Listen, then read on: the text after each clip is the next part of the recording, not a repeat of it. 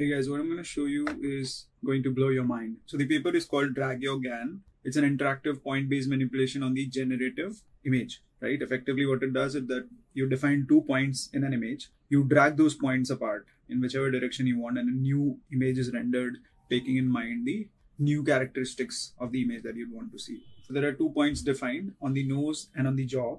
The user input dragged both of these apart, and this is the new image that was generated. Similarly, the nose was dragged to the right, and this is the new image that was generated based on this new action. This is an image of a cat.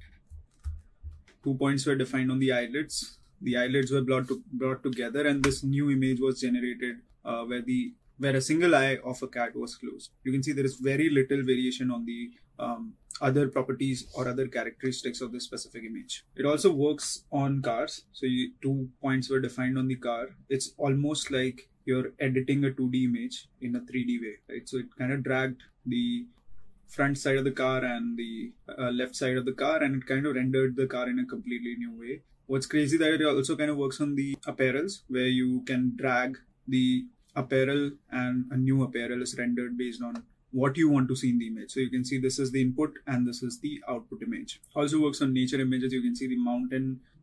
There was no mountain, and then suddenly when the point was dragged upwards, there was a new mountain that was created. So it understands the context and re-renders the image based on what you want to see in the image. There's a whole paper on how this works and what this does, and if you're interested, you can go ahead and read the paper out. I'll leave a link to the paper in the description. But this holds crazy potential not only for just the video editing, but also the augmented reality and virtual reality space. You can just feed in images and you can work on these images like these were 3D images, right? This is the pinnacle of where the AI can get. Anyway, so you look at the videos that the creators have shared, from the demo videos that the creators have shared, and this is the main demo. So let's take a look at this. Again, this is accelerated, meaning they've kind of removed the parts where it kind of takes time to re-render the image. So it may take time.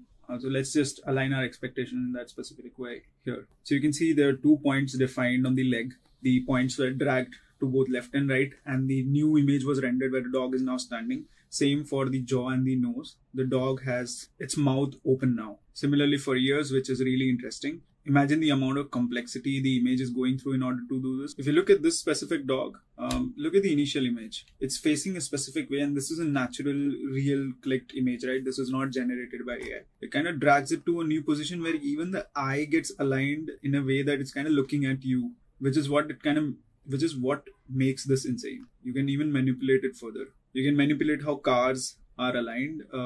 You can also manipulate their position, their view. You can do similar things for animals. You saw for horse. We saw these examples where you can also edit the eyes of the cat. Again, this is a random capture from Wild where you're pulling the foot in the front closer ahead to the second foot or further away from the foot. You can edit human faces. So this is the initial face where a model is just looking at the screen. There's no direct indication of model smiling or laughing, and this is what happens later.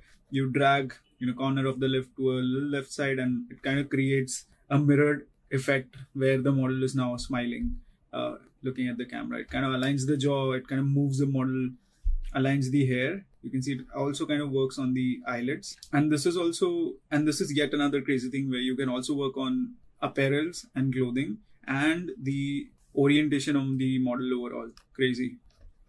So the kind of potential that this holds, especially for this one too, right? You can also edit microscopic images, which is insane because these images are very small or very micro in that sense. You can also edit nature images. So I'm really surprised, and this is going to kill manual photo editing in the future. I think this also holds great potential for both augmented reality and virtual reality, because imagine feeding in an image in your virtual headset and being able to see all the sides of that specific image using a technique similar to this. Now there are more demos here, and these are all broken down. You can see this demo is specifically for the horse, where you have seen the accelerated version of this, right? Now if you look at this, you can see when you drag a point there, you can actually monitor how the movement happens throughout the frames, right? This can, for example, become like a animated video of sorts. Let's see how the rest of the video looks as well. You can see the tails being moved around, and the entire image kind of adapts to what you want to achieve with the image, which is what makes this insane. You can see this is yet another image of a horse, and you want it to face downwards, and in a very clean manner, the horse now aligned downwards. You can see if you want to move the second foot to the left and the front foot to the right, and again it's very clean how the movement happens, and that the previous two legs also align with what the first two legs kind of want to achieve. The whole image, so the model identifies that this is maybe an animal, or maybe it identifies this as a horse, and it kind of aligns what you want to achieve on that specific image or that horse per se. Yet another great video where you're dragging the face of the horse to look downwards, and it kind of just moves from point A to point B, but it does in a way where it kind of utilizes the capabilities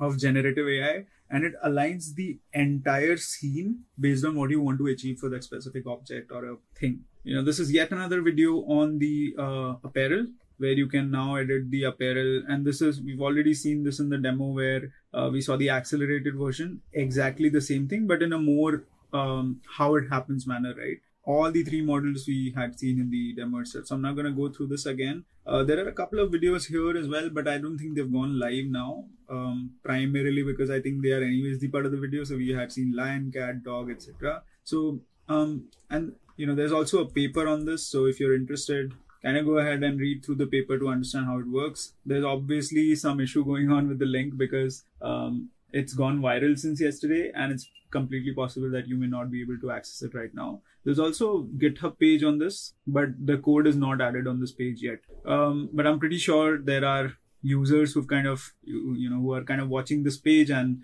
the minute anything happens here, trust me, you'll be one of the first ones to know, because I will go ahead and kind of make a video on that too. But yeah, pretty much that is it for the video, guys. I think really interesting developments happening in generative AI. This is going to kill manual photo editing for sure. There are more things beyond this that you do in photo editing, but in general, generative AI in general is going to make a huge impact in this space. So I'm really excited to see what happens, and I hope you guys are excited too. So I'll see you guys in the next one.